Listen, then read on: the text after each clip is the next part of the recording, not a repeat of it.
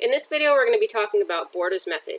The way a Borda count works is first voters rank the entire list of candidates in order of preference from most preferred to least preferred. Next, the votes are tallied as follows. The highest rank is given 1 point, the second highest is given 2 points, the third highest is given 3 points, and so on. The number of points each choice has is summed across all ballots, and the choice with the lowest number of points wins. This is the only voting method we're going to look at where whoever has the lowest score is the candidate that ends up winning. Just a warning, the book teaches this method a little bit differently from how I teach it, and if you're doing it using the book's way, you're free to do that on exams and homework assignments, but the book's way, the highest score will end up being the winner, but I feel that the book's way is a little bit more complex. And the way that I'm going to show you, generally students have found this way to be easier, so that's why I'm teaching it this way.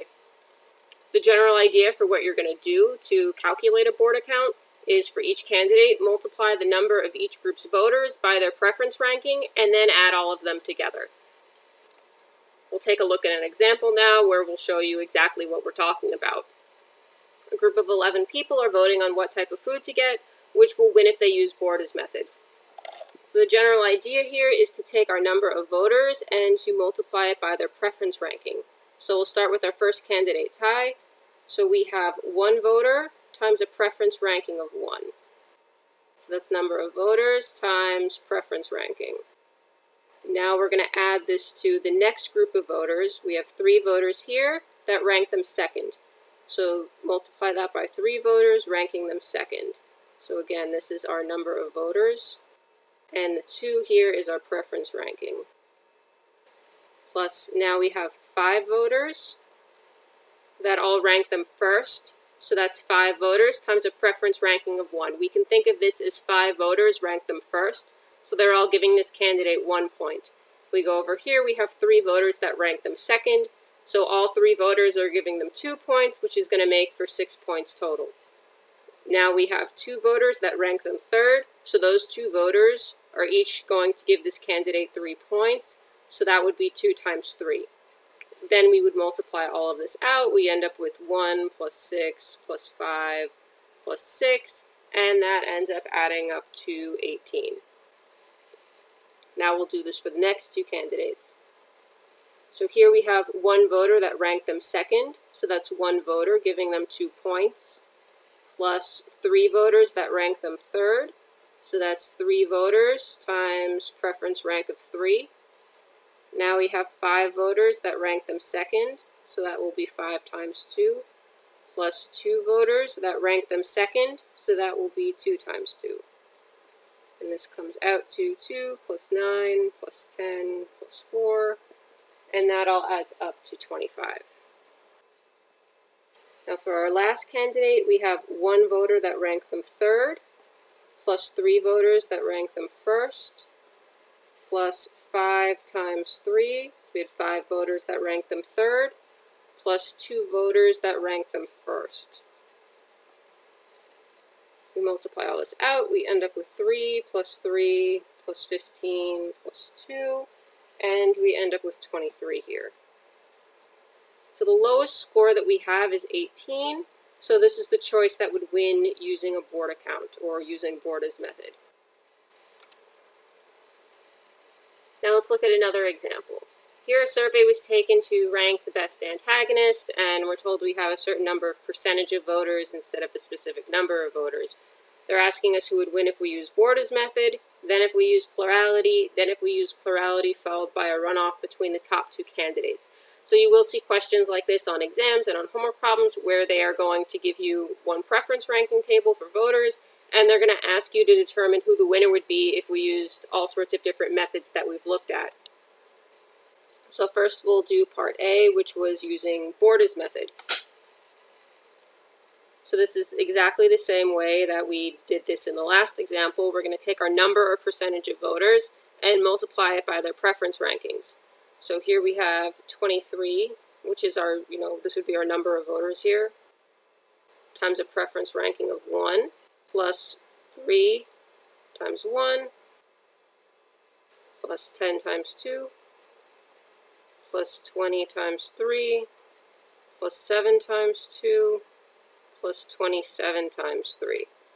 And if we simplify all of this, it ends up adding up to 201. Now we'll do the next candidate. So we have 23 times a preference ranking of 2, plus 3 times a preference ranking of 3, plus 10 times a preference ranking of 1, plus 20 times a preference ranking of 1, plus 7 times a preference ranking of 3, plus 27 times a preference ranking of 2, and all of these, once we do the work, end up adding up to 180. Now for our last candidate, we have 23 times a preference ranking of 3, plus 3 times a preference ranking of 2, plus 10 times a preference ranking of 3, plus 20 times a preference ranking of 2,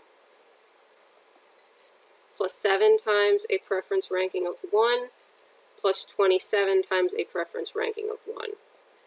We do the work for this, and it ends up adding up to 209.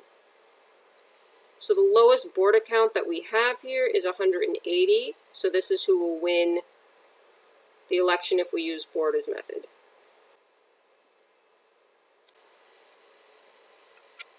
Now we'll go back to this. Part B is asking us who would win if we use plurality, and then C is asking who would win if we use plurality followed by a runoff between the top two candidates. So for part B, we'll use plurality. So you should probably take a few minutes to try and solve this with plurality and a runoff on your own, because we've done this before. Pause the video now, try and do it yourself, and then when you think you're finished, hit play and you can see the rest of the solution. So just going for regular plurality here. First we see we want to go for all of our first place votes. Okay, so Zuko has 23 plus 3 votes, Katra has 10 plus 20 votes, and Team Rocket has 7 plus 27 votes. So they end up getting tallies of 36, 30, and 34. So Zuko wins by plurality.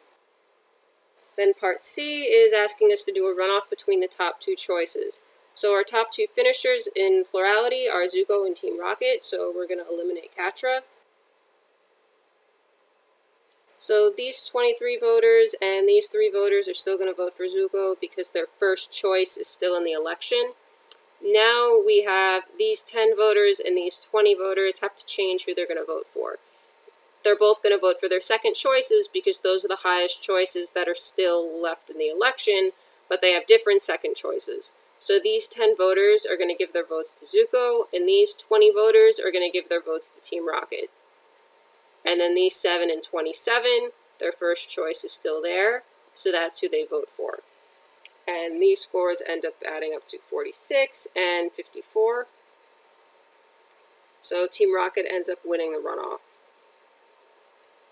And again, if we wanted to check our work, the entire number of voters up here, or percent in this case, adds up to 100. If we add all of these up, they add up to 100, which works. So that's a method for checking for plurality and for runoff. Unfortunately, we can't check Borda's method like that, but for these parts, you can still check. Let's look at another example. Given the following voter preference rankings, which candidate would win if a Borda count was used to decide? So we'll start solving this now. So for our first candidate, we have 5 voters times a preference ranking of 1, plus 3 voters times a preference ranking of 4, plus 2 voters times a preference ranking of 4. And that adds up to 25. For our next candidate, we have 5 voters times a preference ranking of 2, plus 3 voters times a preference ranking of 3, plus 2 voters times a preference ranking of 1. And that adds up to 21. For our next candidate, we have 5 voters times a preference ranking of 3, plus 3 voters times a preference ranking of 2, plus 2 voters times a preference ranking of 2, and all of that adds up to 25. And then for our last candidate, we have 5 voters times a preference ranking of 4, plus 3 voters times a preference ranking of 1, plus 2 voters times a preference ranking of 3.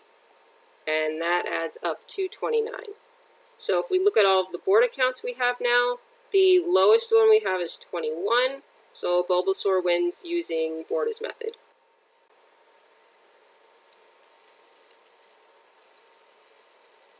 Let's look at one more example now.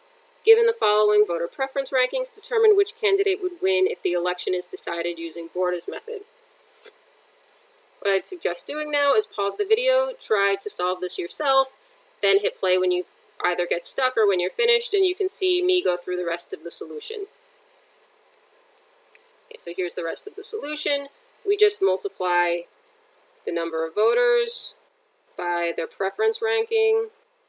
We do this for each group of voters, and for each preference ranking they have, we add across, and we end up seeing that Kiwi and Lychee both have the lowest counts, and they're tied. So we can also have ties with Borda's method too. It's still something that can happen. And that's it. You don't need to do anything else. You don't need to do any type of a Borda's method runoff or anything like that. Your final answer would just be there's a tie between these two choices.